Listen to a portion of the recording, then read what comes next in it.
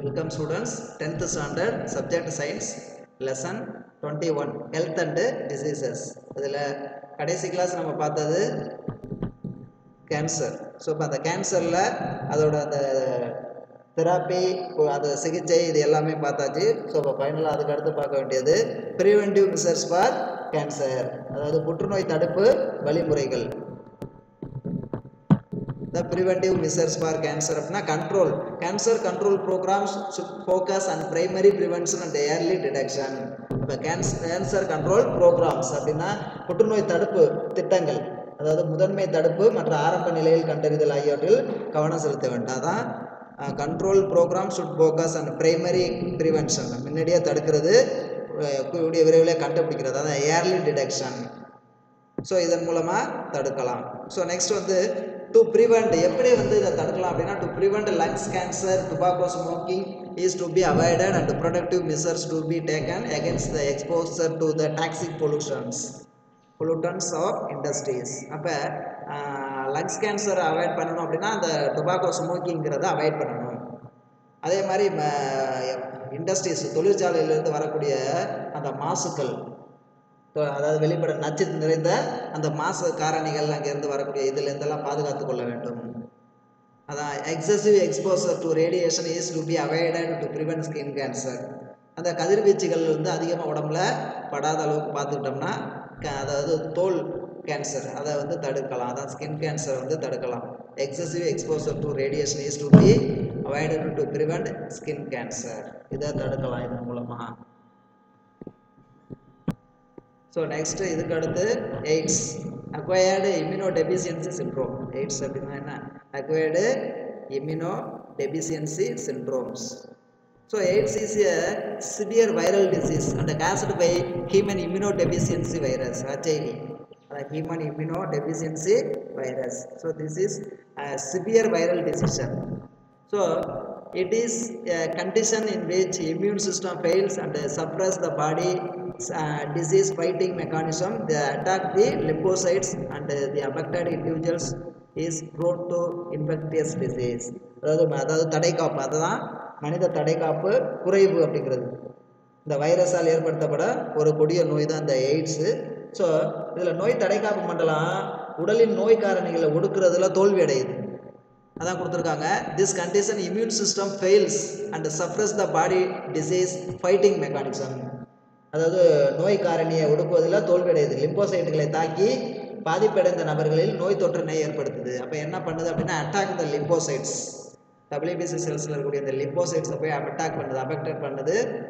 So affect பண்ணி அதன் மூலமாக வந்து என்ன நோய் தொற்றை ஏற்படுத்துது, அதான் இண்டிவிஜுவல்ஸ் ப்ரோன்ஸ் த infectious disease. So first doctor Suniti Salmon அப்படின்னு சொல்லுவோம். டாக்டர் சுனிதி சல்மோன் பயனீர்டு, அதாவது HIV research and treatment in India.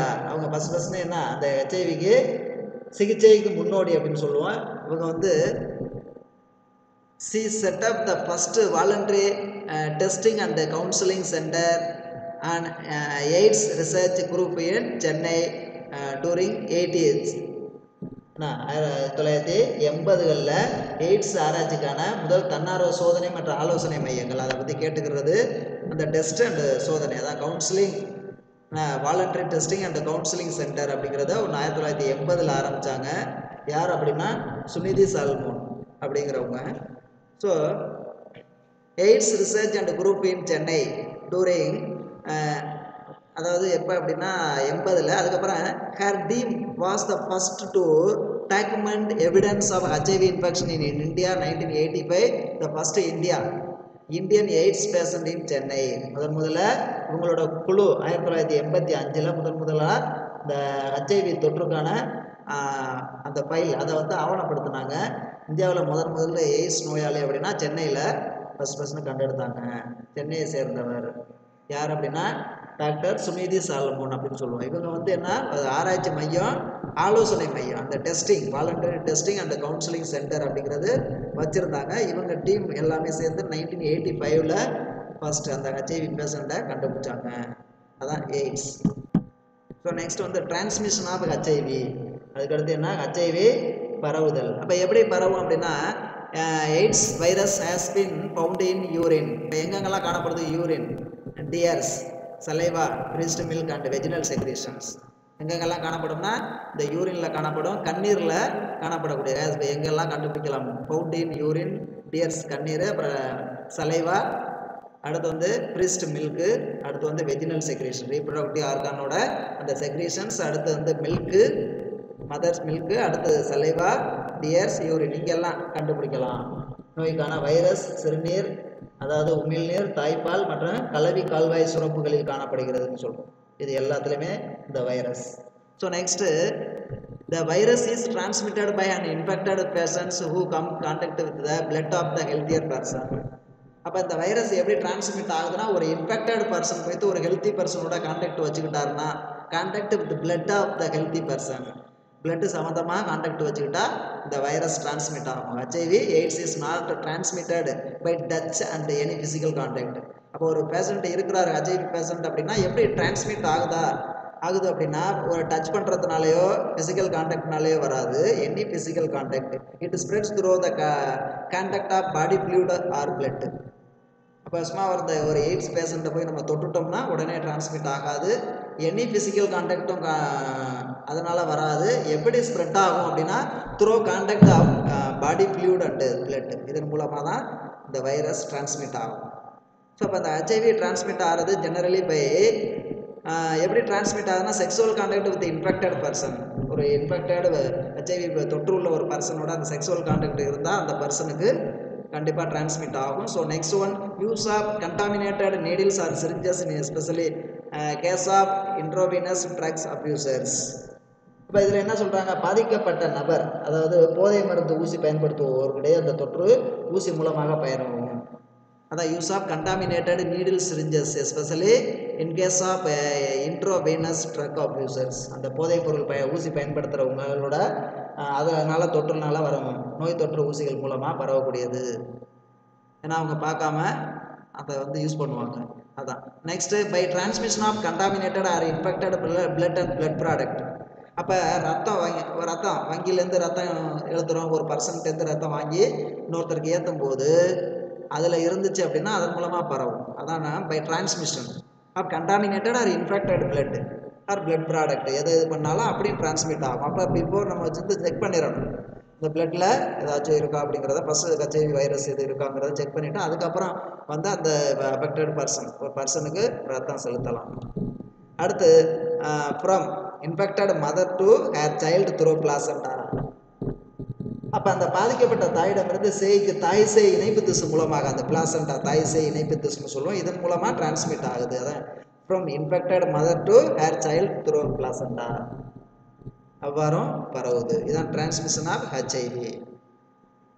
So next வந்து symptoms and treatment of AIDS. AIDS நோய்க்கான அறிகுறிகள் மற்றும் சிகிச்சை. அதான் symptoms of treatment, symptoms and treatment of AIDS. இப்போ சிம்டம்ஸ் அப்படின்னா, இன்ஃபெக்டட் இண்டிவிஜுவல்ஸ் பிகம் இம்யூனோடெபிசியன்சி. இப்போ அந்த பாதிக்கப்பட்ட நபர் அதாவது நோய் எதிர்ப்பாற்றல்ங்கிறது அவருக்கு குறைஞ்சிருக்கும். அதான் infected individuals become இம்யூனோடெபிசியன்சி. The person becomes more susceptible to viral, bacterial and protozoan and fungal infection.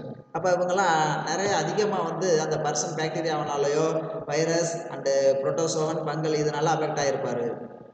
இந்த டிசீசஸ்னால அஃபெக்ட் ஆகிருப்பார், தொற்றினால அதிக அளவில் பாதிப்பு உள்ளாகி இருப்பார். So swelling of Lim node. அடுத்து damage to brain, loss of memory. அதான் லிம் நோடு வந்து வீக்கம் அடைஞ்சிரும், பிரெயின் டேமேஜ் ஆகும், மெமரி அந்த ஞாபக சக்திங்கிறது லாஸ் ஆயிரும், லாக் ஆஃப் அப்படைட் பசியின்மைங்கிறது ஏற்படும். அடுத்து வந்து வெயிட் லாஸ் எடை குறைவு, ஃபீவர். அடுத்து வந்து குரோனிக் டயரியா நீடித்த வயிற்றுப்போக்கு, தான் குரோனிக் டயரியான்னு சொல்லுவோம். அடுத்து வந்து இருமல். இதுக்கடுத்து லெத்தரி அப்படிங்கிறது சோம்பல், ரொம்ப சோம்பல்தனமாக இருப்பாங்க. அடுத்து வந்து பெரன்டிட்டிஸ் அப்படின்னா தொண்டை அலர்ஜி பெரன்டிசிஸ். அடுத்து நாசியா அப்படிங்கிறது வாந்தி. அடுத்து ஹெட்டேக் தலைவலி. இது எல்லாம் இந்த வைரஸோட சிம்டம்ஸ். இப்போ என்னென்ன? Swelling of Lim node, damage to the brain, loss of memory, lock of appetite பசி இருக்காது, மறதி இருக்கும், பிரெயின் டேமேஜ் ஆகும், அந்த உடம்பு ஃபுல்லாக காணப்படக்கூடிய அந்த லிம் நோடு நிணநீர் முடிச்சுக்கள்ங்கிறது வீக்கமடையும். அப்புறம் வந்து என்ன வெயிட் லாஸ் ஆகும், ஃபீவரு, வயிற்றுப்போக்கு, நீடித்த வயிற்றுப்போக்கு, அதான் குரோனிக் டயரியா, ஹாப் இருமல் இருக்கும், லெத்தரி ரொம்ப சோம்பேறித்தனமாக இருப்பாங்க. அப்புறம் வந்து தொண்டை அலர்ஜி அப்படின்னு சொல்லுவோம், பேரஞ்சிட்டிஸ், அடுத்து வாந்தி நாசியா, அடுத்து தலைவலி, இதெல்லாம் அதுக்கான சிம்டம்ஸ். ஸோ நெக்ஸ்ட் வந்து டயக்னோசிஸ், கண்டறிதல். அதாவது கண்டறிதல் அப்படின்னா 2 டெஸ்ட் இருக்குது. த presence of HIV virus can be confirmed by the western plot analysis. First வந்து வெஸ்டர்ன் பிளாட் அப்படிங்கிற ஒன்று மூலமாக டெஸ்ட் பண்ணலாம். இன்னொன்று வந்து எலைசா, என்சைம் லிங்க்டு இம்யூன் சார்பண்ட் ஆசே அப்படின்னு சொல்லுவோம். இந்த எலைசா டெஸ்ட், இந்த 2 டெஸ்ட் மூலமாக தான், வெஸ்டர்ன் பிளாட், எலைசா. அதான் எலைசானா என்சைம் லிங்க்டு இம்யூன் சார்பண்ட் ஆசே. இந்த 2 டெஸ்ட் மூலமாக நம்ம ஹெச்ஐவி வைரஸ் பிளட்டில் இருக்கா இல்லையாங்கிறத டயக்னாஸ் பண்ணலாம், கண்டறியலாம். இப்போ என்னென்ன டெஸ்ட்? வெஸ்டர்ன் பிளாட் அப்படின்னு சொல்லுவோம். இன்னொன்று வந்து எலைசா, அதான் என்சைம் லிங்க்டு இம்யூனோ சார்பண்ட் ஆசே அப்படின்னு சொல்லுவோம், எலைசா. So next one treatment. அப்போ இதுக்கு ட்ரீட்மெண்ட் இருக்கா அப்படின்னா ட்ரீட்மெண்ட் இல்லை. Anti retroviral drugs and immuno stimulative therapy can be ப்ரொலாங்க்டு the life and of the infected person. அப்போ ரெட்ரோவைரஸ், அந்த வைரஸுக்கு எதிரான மருந்துகள் நோய் எதிர்ப்பு மண்டலத்தை தூண்டுகின்றன. அப்போ அதுக்கான எதிரான மருந்துகள் அப்படிங்கிறது நோய் எதிர்ப்பு மண்டலத்தை ஸ்டிமுலேட் பண்ணும். அப்போ இந்த மாதிரி பண்ணும் பொழுது பாதிக்கப்பட்ட நபரோட அந்த லைஃப், அதான் ப்ரொலாங்க்டு த லைஃப், அந்த பாதிக்கப்பட்ட நபரோட வாழ்நாளை அதிகரிக்கலாம். There is no treatment, only prevention தான், ட்ரீட்மெண்ட்டுங்கிறது கிடையாது. இந்த ஆன்டி ரெட்ரோவைரல் ட்ரக்ஸ் அப்படிங்கிறது என்ன, ரெட்ரோவைரஸுக்கு எதிரான மருந்துகள், அந்த ட்ரக்ஸ், அதாவது மருந்துகள் நோய் எதிர்ப்பு மண்டலத்தை போய் ஸ்டிமுலேட் பண்ணுறதுனால அதோட அந்த லைஃப் அப்படிங்கிறத கொஞ்ச நாள் தள்ளி போடலாம், அந்த அப்போ பாதிப்புக்கு உள்ளானவரோட life. This therapy so can prolong the life of infected person. இந்த பர்சனோட அந்த லைஃப்பை கொஞ்சம் தள்ளி போடலாம். So next one prevention and control. அப்போ எப்படி வந்து இதை தடுக்கலாம்? இது ட்ரீட்மெண்ட்டுங்கிறது இல்லை, வாழ்நாளை மட்டும் தள்ளி போடலாம்ங்கிறாங்க ட்ரீட்மெண்ட்டில். அப்புறம் எப்படி இதை கண்ட்ரோல் பண்ணுறது அப்படின்னா the following step may help in controlling and prevent the spreading of HIV infection. அப்போ இங்கே சொல்லியிருக்கிறது தான் வந்து என்ன, கண்ட்ரோல் பண்ணலாம், அந்த இன்ஃபெக்ஷனை தடுக்கலாம் அப்படிங்கிறாங்க. Screening of blood and blood banks for HIV before transmission. அப்போ என்ன, ஒருத்தருக்கு பிளட்டை டிரான்ஸ்மிட் பண்ணுறதுக்கு முன்னாடி, ஒரு பர்சனுக்கு கொடுக்குறதுக்கு முன்னாடி அந்த பிளட்டை வந்து செக் பண்ணணும். ஸ்க்ரீனிங் ஆஃப் பிளட் பேங்க்லேருந்து வாங்கின அந்த பிளட்டை வந்து நம்ம செக் பண்ணணும். அதான் ரத்த வங்கியிலிருந்து ரத்தம் பெற்று ஏற்றுவதற்கு முன்னர் அவ்வகை குறிப்பிட்ட ரத்தமானது ஹெச்ஐவி சோதனைக்கு பயன்படுத்தணும் அப்படின்னு சொல்கிறாங்க. ஹெச்ஐவி சோதனைக்கு பயன்படுத்தணும், ஃபர்ஸ்ட் ஒன். ஸோ ரெண்டாவது ஒன்று, என்சூரிங் த use of disposable needles and syringes in the hospital and clinics. அதாவது மருத்துவமனையில் ஒரே ஒரு முறை மட்டும் பயன்படுத்தப்பட்ட ஊசிகளை மீண்டும் பயன்படுத்தாமல் இருப்பதை உறுதி செய்யணும். எங்கள் ஹாஸ்பிட்டலில், கிளினிக்கில் தான் ensuring the use of disposable needles and syringes in that. அதை ஒரு டைம் யூஸ் பண்ணிட்டு தூக்கி போட்டுருவாங்களாங்கிறதே உறுதி பண்ணிக்கிறணும். Advocating safe sex and advantage of using condoms. So next வந்து பாதுகாப்பான அந்த உடல் உறவு ஆணுரையை பயன்படுத்துவதன் மூலம் அதாவது நன்மைகளை பரிந்துரைக்க வேண்டும். இதெல்லாம் இதை பற்றியான விழிப்புணர்வை ஏற்படுத்தணும். அதாவது advocating the safe sex and advantages of using condoms. So இதன் மூலமாக நம்ம தடுக்கலாம். ஸோ நெக்ஸ்ட்டு அதை பற்றி ஒரு விழிப்புணர்வை ஏற்படுத்தணும். கிரியேட்டிங் அவேர்னஸ், அதாவது இன்னொன்று combines and educating the peoples and the consequence of AIDS. So AIDS நோயோட அந்த விளைவுகள் அதை பற்றி சொல்லணும். அந்த கம்பைன்ஸ் விழிப்புணர்வை ஏற்படுத்தணும். பயன்படுத்துவதன் மூலம் நன்மைகளை பரிந்துரைக்கணும். அதாவது மூலம் பிரச்சாரம் செய்ய வேண்டும். கம்பெயின்ஸ், அவேர்னஸ், விழிப்புணர்வை ஏற்படுத்தணும். அதை பற்றி நம்ம சொல்லணும். அதான் பிரச்சாரம். கம்பெயின்ஸ் அப்படின்னா பிரச்சாரம். எஜுகேட்டிங் த பீப்புள்ஸ், அதை பற்றி சொல்லணும், அதோட விளைவுகளை பற்றி பிரச்சாரம் மூலம் அறிவுறுத்த வேண்டும். அடுத்து, person with HIV AIDS should not the isolated from the family and society. ஒரு பர்சன் ஹெச்ஐவினால அஃபெக்ட் ஆகிட்டார் அப்படின்னா அவங்கள ஃபேமிலியிலேருந்து நீக்கிறக்கூடாது, அந்த சமூகத்திலேருந்து நீக்கிறக்கூடாது. Should not be isolated from the family and society. அப்போ என்ன அப்படின்னா, எய்ட்ஸ் ஹெச்ஐவி நபர்களே குடும்ப சமுதாயத்திலிருந்து தனிமைப்படுத்துதல் கூடாது. அந்த ஸ்டிக்மா ஹர்ட் மோர்.